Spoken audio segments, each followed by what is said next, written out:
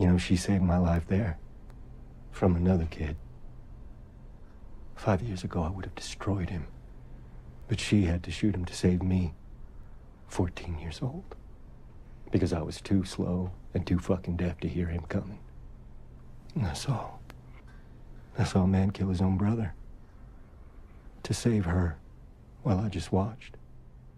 And today I thought that dog was gonna tear her apart because it smelled something on her.